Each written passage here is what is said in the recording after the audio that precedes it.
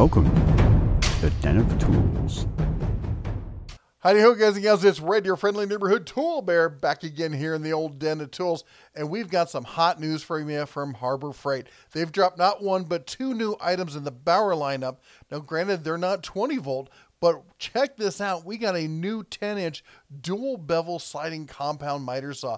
For those of you who don't know, Harbor Freight, as far as their sales go, their items, the miter saws are one of their top sellers. And I know the Chicago Electric for a long time has been a big earner for them. And the Hercules has just blown everyone away with the quality that it has, comparing itself and meeting or exceeding DeWalt in many different ways. And I've recommended it highly over the past couple of years. And now we've got this 10-inch Bauer. I'm truly excited about this. I'll be honest. They've had the 10-inch Chicago Electric. Now, I love the old Chicago 12-inch electric. It's one of the things that got me shopping at Harbor Freight.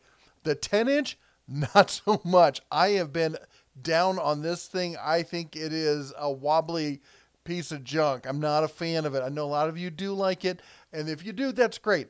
The bear's not a fan of it. But this looks like a solid piece of equipment here. In fact, let's jump into the details a bit more with this. Let's take a look at the specs and the stuff they've got on this. So we got 15 amp, 4,500 RPM front bevel control. You know I'm a big fan of that. I always talk about it's nice to have that on the front so you don't have to reach around the back. You're not fiddling with it. You're not off balance and leaning past the blade and all that kind of stuff. That's fantastic. But check this out right here. Shadow cut line guide system. That's right. That's the same thing. I'm too excited. I'm stumbling over my words here.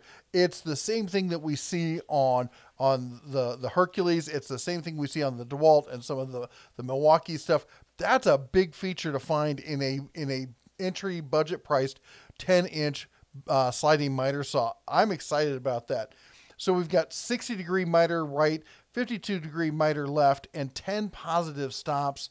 It's got sliding and locking head, provides up to 12.5 inches of crosscut capacity. It's got a 1 and 30 seconds dust port. You know what the bear thinks about those. The dust ports, the dust bags. They never seem to work on these except for the really, really high-end systems. The horizontal D handle, yeah, that's nice. You know, most of them have that these days. Electric blade stop, that's nice having that, knowing that blade's going to stop moving within, a second or so of letting off the power. That's a great safety feature. Quick adjust blade clamp included. That's, of course, to hold down your material and everything else. Miter detent override lever so you can easily slide it back and forth. Built-in sliding extension tables with material stops. I like that. I think if you're going to have slide outs on the table, they need to be significant rather than just the wire ones. Again, like we saw. And what I'm talking about here is when you look at this, these are just wired, rods coming out the side, rather than actually having a little piece of table that slides out, and especially having the stops on it as well. Makes that great. We got a 4.5-inch tall sliding fence. That's fantastic. Now note the blade is sold separately on this. So you're not getting a blade with this one like you are with the Admiral and like you are with the Hercules. I'm a little disappointed about that, especially considering the price. It would have been nice if it came in at $200 with a blade, but still, we got to wait and see what the sale prices is going to be. And we also know when Harbor Freight launches new stuff, the price is often kind of a little higher than we might like, and they let the price settle down. I guess that's easier than coming in too low and trying to raise the price. That would really tick some folks off, huh? But anyway, let's step through some of the pictures we got here. You can take a look at it. Classic profile there.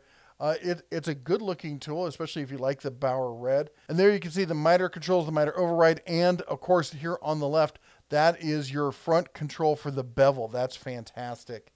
All right, let's see what else this thing's got. Not the easiest to read gauge. I prefer the Hercules, but, it'll do. And, of course, then you have your lock features there for the sliding tubes on the back. Let's see what else they got for us. And, of course, they got to show us some, in-action kind of shots there. Looks like some good clearance there, I got to say. And, if it's got the motor to handle it, that would be great if you could be able to make cuts like this. Anyway, I'm excited about this because I love seeing them expand the miter saw options.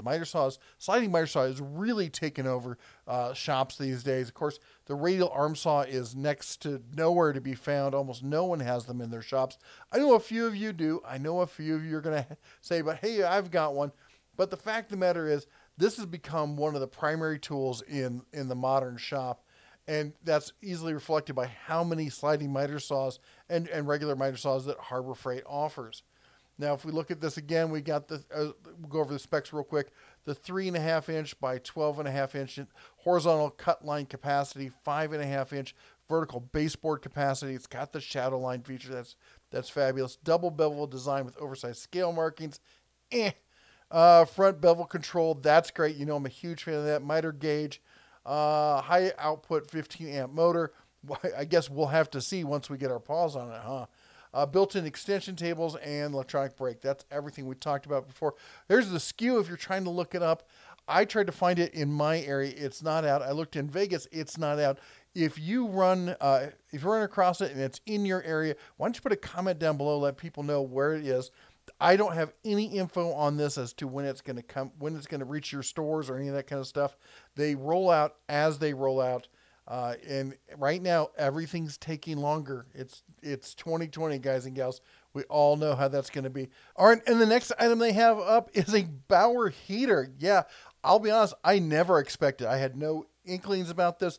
Nobody hinted to me that this was coming. This one caught me totally off guard. The Bauer 30,000 to 60,000 BTU forced air propane portable heater. And I like it. They say glove-friendly controls.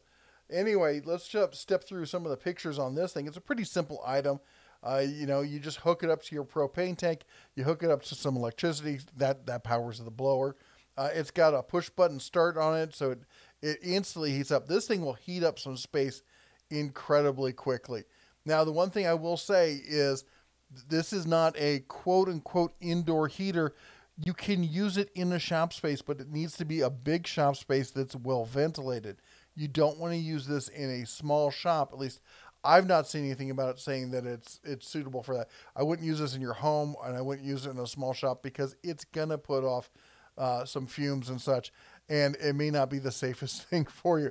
So again, large spaces, well ventilated, that's where you want to use this. And it puts out a ton of heat. You know, that's what it's going to do. 60,000 BTU. That's a lot of heat. Heats up an area up to 1,350 square feet. Up to 10 hours of operation with a 20-pound propane tank.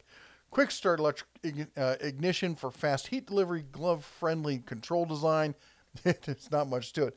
Adjustable heat angle directors, so you can angle the heat where you need it to go. 10-foot hose, which is nice, with the regulator included. And, you know, so if you've been looking for something to keep your shop warm this winter, this may be the way to go. Anyway, just want to keep you guys all up to date on what's going on out here. Anyway, you all take care. God bless. And as always, shine on.